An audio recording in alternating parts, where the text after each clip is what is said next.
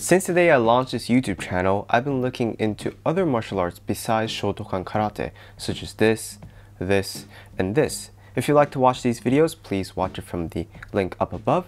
Today we're going to be diving deeper into the martial art of American Kenpo with the help of Daniel from One Dojo. It's a super high quality martial art YouTube channel, so please check it out from the description box as well. And let's get started with today's video. So thank you for being on the channel today. Today I'd like to learn a little bit more about Kenpo because I've done a reaction video before and I'm not sure if I understood your art deep enough. So if I can ask you some questions today to understand Kenpo together and with the audience, Shotokan audience as well, I really appreciate it. So first, for those of you that don't know who you are, could you briefly explain about yourself and your martial art experience as well? Well, my name is Daniel. My martial arts experience is primarily in Ed Parker's American Kenpo, and I've had a few different versions of that. But I started in 1993 when I was 14 years old here in America, South Florida, and I didn't know what karate was. I had wanted to train karate for several years. I told my parents I wanted to do karate, and we moved from New York down to Florida, and just one day they came out to me with a newspaper clipping. They're saying, "Hey, look, here's a karate class. You want to try it out?" And I went, "Sure, okay." And yeah, I just stuck with it, and I went with it. And then the more I learned, we started sparring and all that, and I just fell in love with it more and more and more, and realized I want to keep going with this. And my experience at this point, I'm about 28 years now experience with Kenpo. Wow. But multiple different versions because we went through a lot of different school changes. My first instructor taught what was called the Tracy Kenpo. It's an offshoot of Ed Parker Kenpo. I see. And then a few years later, actually right before we were going to test for black belt, he switched over to Ed Parker traditional Kenpo. So we kind of had to go back to white belt and start all over again. So, which I didn't mind because I liked the new material. And we did that for a few years, but at that point he was training under Jeff Speakman. If you know if you're familiar with who Jeff Speakman is, Jeff Speakman was one of Ed Parker's last students, and he had just had a movie come out called The Perfect Weapon, and he had tweaked his own version of Kenpo. So we did that for a little bit. I see. And then Jeff Speakman came out with a whole new version of Kenpo called Kenpo 5.0, and I think that's the one I saw on the reaction video. Yes. For the sparring, yes, Kenpo 5.0, and Kenpo 5.0 is fantastic. And basically, just the real nutshell, what that is Ed Parker had 3 different manuals, like 3 different versions of his curriculum. That's American Kenpo, and Jeff Speakman had 4.0, which was he tweaked it. 5.0 was his big revolution. He added in a lot of grappling, Brazilian Jiu-Jitsu. He tried to modified a lot of the entries and techniques, and he just did a lot of tweaks for it, and it's still changing every day. So we did that, and then after a few years my instructor broke away from Jeff Speakman and we just became our own school, but he started training MMA fighters, so we just started blending a little bit of Muay Thai techniques, a little bit of Brazilian Jiu-Jitsu into our Kenpo curriculum. I got to spar the MMA guys, very, very tough, so I got to experience that. And then he moved away in 2015. I continued training on my own. And right now my experience is I'm trying to find arts that complement Kenpo. So I've been exploring, for 3 years, I've been training with a Japanese Jiu-Jitsu school that also teaches Judo. So I fell in love with that. I'm doing a lot more grappling and stand-up stuff I didn't have with Kenpo. And I'm just finding a lot of parallels and mixtures. And it's done nothing but grow my love for the martial arts. Right. That's so much variety of martial arts compared to a normal Japanese martial artist in Japan. So it's very interesting to see that open-mindedness of you doing a lot of different martial arts. And I think it's very close to the characteristic of Kenpo karate, right? How it changes and how it keeps on evolving. So yes. I'd like to talk a little bit about that later in this video as well. And what I find interesting, or what I find as a general question from a Japanese karateka or karate practitioner is, do Kenpo practitioners consider Kenpo as a karate style, or is it just Kenpo? That's my question. I'm still trying to answer this, to be honest with you, because the answer is both yes and no. Like, one, there's a lot of different versions of Kenpo. There's Okinawan Kenpo, there's Chinese Kenpo, Shrinji Kenpo. There's so many different branches, and American Kenpo is I feel an American offshoot of Kenpo. that, but it's a hybrid. So in a way, we're not Kenpo. Like we have a very heavy Chinese martial arts background, but it's also very dependent on Japanese karate as well. Like our basics, like our strikes and a lot of our stances, while it's a little bit different, our kihon is very, very, very similar to karate. But a lot of our movements and forms are more Chinese oriented. So you will see schools that will call it karate. Some people will just call it Kenpo. Some schools call it Chinese karate. Ed Parker himself, he wrote this book back in 1960, I believe. He just called it Kenpo karate at the beginning. Kenpo karate. So, and there was also, I think he had, there back in in the 50s and 60s when he was teaching it in America, the word karate wasn't as well known. And there's actually a funny story that he wrote in his first book that when he was opening up his first school, he put a big, karate sign, and his neighbor, the next door, came over and goes, "Karate, what is that? Some sort of a Mexican food?" And he goes, "No, it's a system of self-defense." And the guy's like, "All right, good luck. You'll be out of business in a year." Well, so a lot of terms get interchanged. Like even sometimes it was called karate jiu-jitsu, is trying to build the familiarity, because Kenpo was not a name that Americans knew. But do we consider it a style of karate? I would say for the most part, yes. There's differences, but there's also a lot of overlap. So there's definitely karate embedded in it for sure. So I guess there Kenpo karate or American Kenpo karate is a mixture of different things. So I guess the term itself isn't so important, I guess, right? Whether if it's Kenpo karate or Jiu-Jitsu karate or... No, but what's interesting though, the terms more denote the time period it was, because Ed Parker's system went through different changes. I see. I mean, it's interesting. The name itself changes. Like name itself something changes, we can't think of in Japan. So the rule with Kenpo, American Kenpo, is it never stays the same. Right. That's because I mean, Ed Parker was a student of William K.S. Chow in Hawaii, who was a student of James Matosi, and there's a lot of politics that go with this. I try to steer away from that because there's a lot of people who like to troll and cause trouble. But the general history is Ed Parker learned these different styles, and when he was working with William Chow in Hawaii, they were talking about how a lot of the older arts were great, but they didn't necessarily translate to American street fighting. That there was a lot of new street fighting methods on the street, and Ed Parker grew up in Honolulu in a rough area, so he found himself in a lot of fights growing up. So he talked to William Chow about crafting a new version of Kenpo that was more practical for street fighting and a little bit less on the traditional aspects of it to adapt. And there's a lot of debates as to how this went down, whether Ed Parker had permission or not, or whether there's a lot of he said, she said with this, but ultimately Ed Parker came to the United States and started teaching his version of Kenpo. And what's interesting is, like you'll see in this book, his early version of Kenpo was, it looked a lot like traditional karate. I don't know if you can see this, but I can send you some pictures of it. But it promotes the use of the makawara and a lot of the same strength building techniques. And it definitely looks like traditional karate. And as he went on, he started blending more influences. He started putting boxing elements into it. He was a boxer. He was also an accomplished judoka, so he started implementing judo tactics into it.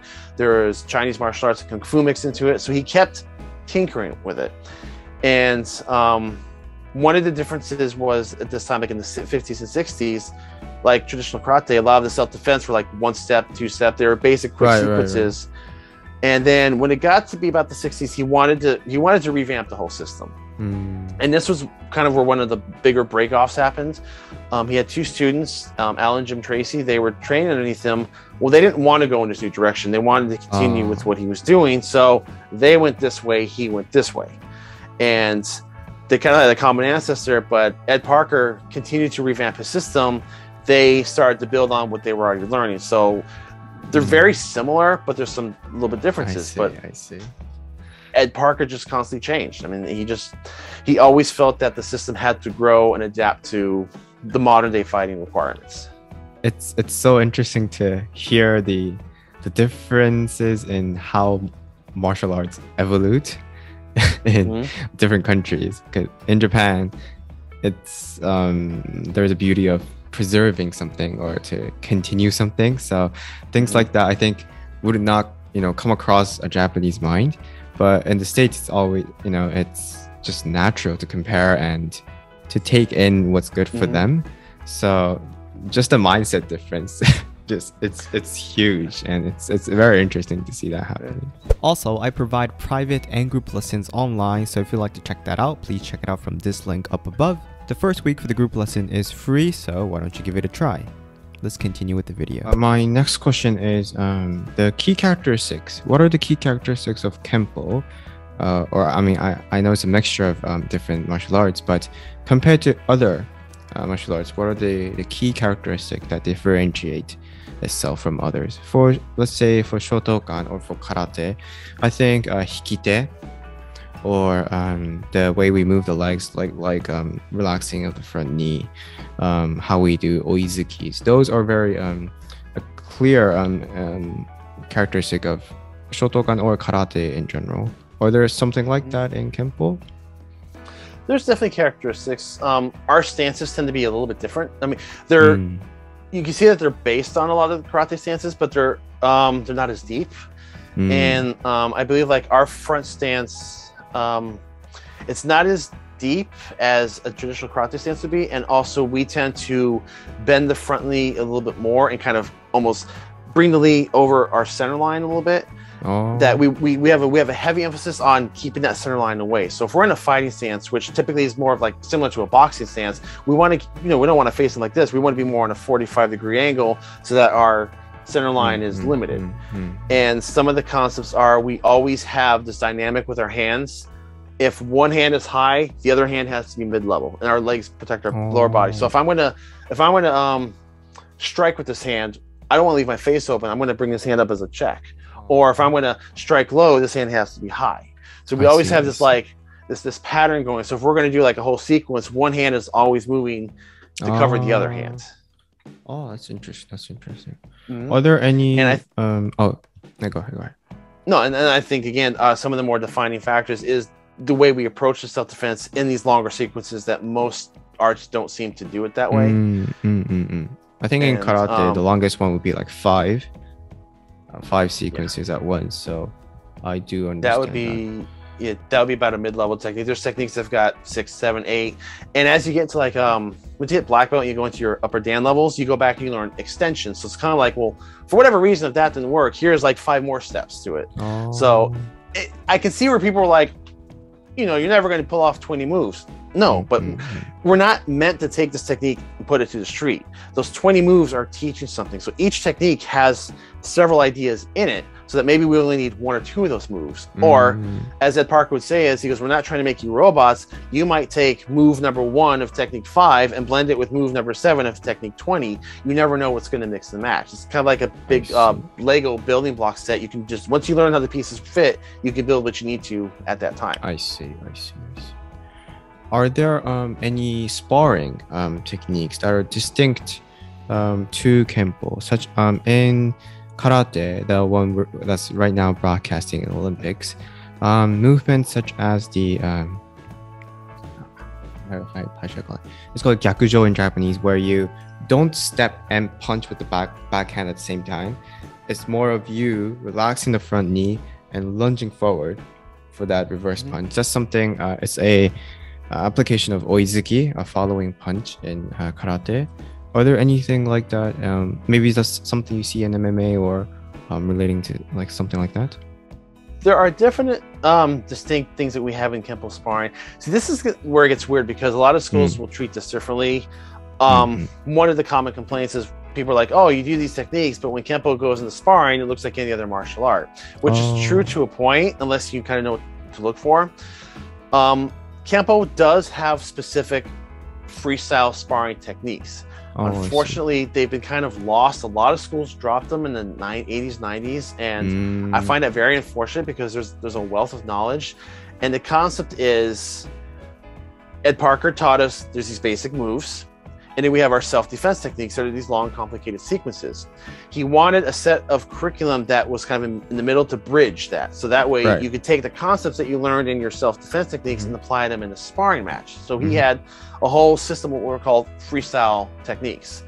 And just give you like the white belt level, for example, we have a technique called B1A.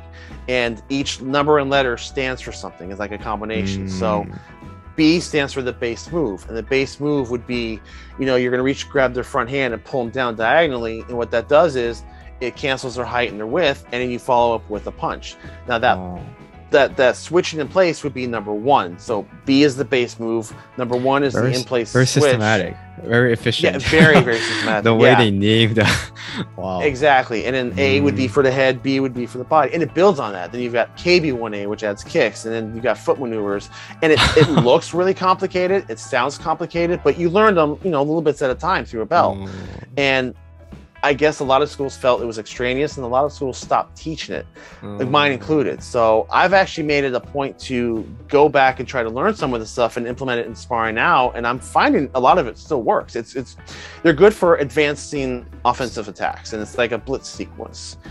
And then you can find yourself in positions that you recognize, oh, now I can do this part of a technique. Now I can do this takedown once you've made that contact. So there is a definite, distinct style of Kenpo sparring that unfortunately is kind of becoming lost. It's just not around anymore. And so I wish it was. You know, I think that's a very, I guess what Kenpo is right now in today's world is the result of, you know, I guess different mindsets, right, of the Japanese and the American people. You know, since their change is a common thing for Kenpo, I think it's meant to be, it's meant to go closer to, let's say, MMA or other martial arts, because it becomes an average of other martial arts that they take in. And I think one of the reasons why people you mentioned that history videos or something that everybody's looking for is because since there has been so much change, people are always looking for that origin. And it's so interesting to hear from that perspective. In Japan, people aren't so like regarding martial arts like so interested in the history. They rather focus on what's in front of them right now, like skill wise and mental wise. And I think one of the reasons is because there hasn't been a large change. There have been minor changes, adjustments, but it's not like a huge breakthrough kind of change. So that was a very interesting topic to hear. How do Kenpo practitioners, American Kenpo practitioners, see Japanese karate practitioners? Do they even care, or like what are their ideas behind it? I would definitely say there's a mix. I can't speak for everyone, of course, just what I've encountered myself, but I've noticed like a lot of the guys I train with, many of them started in shotokan or goju-ryu, and they're already a lot of them are already coming from the Japanese background. Oh wow! And I want to say that for the most part, Kenpo looks at Japanese karate as almost like a family member, like it's a sister art or brother art. That, you know, something like shotokan is so foundational, and it's got such deep roots, and it's become the base of so much that a lot of the concepts they transcend it. They become part of other arts. Like we have. Yeah, Kenpo's Chinese in nature for the most part, but there's still a lot of karate techniques in it, a lot of ideas. We still wear the dogi, we still do a lot of the same rituals, we have the same basics. So I personally believe, and from what I see and feel, is that we look at Japanese martial arts as almost like a sensei. They're before us, they're our elder, they were our beginning, or they're at least a foundation, and without them, we wouldn't have what we have now. What was the other half? Like you mentioned there are two sides, so I was wondering if there's the other half, I'd say, would be people who, same type of people who'd be critical of martial arts in general. They might look at, these would be people who are like, oh, I don't like the traditional stuff as much because I don't like point sparring, or I don't like the sport aspect of it. And it's a lot of the stuff you see on YouTube, a lot of people complaining that not everyone has the appreciation. I see. Fortunately, the people I train with do. So I try to surround myself by people who have that respect and appreciation. I do think it's connected, you know, they are related. They're brother, sister, father, son, however you want to compare it to. But I think there's a lot of respect that needs to be shown to the Japanese arts, because they kind of paved the way to where we are. I see. So my last question is, what do you think attracts people to American Kenpo Karate? What are the main reasons a lot of people start American Kenpo Karate? A couple reasons. I'm going to be 100% honest. I think a lot of Kenpos attracts people because it looks flashy. It looks cool. Like, we have this tradition of doing what's called technique lines. So when we practice a bunch of these sequences, we line up in class or at a demonstration at a fair or whatever, and we'll have a whole line of attackers, and the first person in front will do this flashy technique. We make solid contact, so we hit hard, and it looks great, and people look at them like, oh, that's cool, I want to learn that. Then we also have Ed Parker himself. Sorry. No problem. We also have Ed Parker himself, and regardless of how anybody feels about him, he was an absolute genius at marketing. He was a genius at propagating his art. He put so much work into karate spread in America. Like, when he brought the art here, very few people knew what karate was. He established the Long Beach tournaments. He got Bruce Lee on TV. He worked with a lot of celebrities. He really worked hard to bring martial arts in general to the spotlight. So I think that name attached to it is an attractor. And I see. Otherwise, people who try the art, it's a hit and miss. People who like the approach, it feels good to do. And I think the whole scientific basis behind it, it's not a matter of just do this because I told you to. It's, we're going to teach you this move because this is the mechanic you're doing. This is what it's teaching. This is why it's going to make it stronger. And this is what you're going to build on later. And like, okay, for example, this symbol, I don't know if you've seen this before. This is one of the core Kenpo symbols. It's the universal patch. And the whole concept of that Ed Parker had was, this represents every line and motion, step, path that a person can take. But this is only one plane of it. So if you imagine it flat, and you've got another one vertical, another one cross-section this way, to the point you have 9 planes, that globe represents every single movement. So I think a lot of people like that Kenpo takes a scientific approach to it, and an academic approach, and it's sometimes over-explained, or it could be, or people perceive it that way, but there's no shortage of information. So there's and that's what I fell in love with, just the whole, how deep the material goes. I can go back right now. I'm still going back to my white belt material I learned 28 years ago, and I'm still learning new things about it. Right, that scientific aspect is very, very nice, and it's something we don't have here. So, you know, I think your founder started it with a mindset to keep everything organized. So that's a very, I guess it's also because, you know, he looked at other martial arts and it was him that he organized it, right? So I guess as a result, the curriculum is, I think, a lot more clear, and I think there are a lot more books about Kenpo. As for Japanese karate, you have done. Here's a good introduction. Oh my God. See, things like that aren't here in Japan. Everything, nobody has organized it. That's why people talk about, I am under this sensei or this sensei, because you have to actually be there and learn the technique, which is not efficient at all.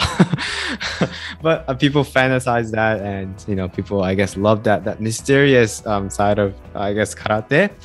And recently, the katas are starting to become more, you know, organized, like a book. And because of the World Karate Federation, a lot of things are becoming standardized. So, you know, I guess that's a positive thing from a cultural aspect to keep what was here. So it was very interesting to hear the differences of Kenpo.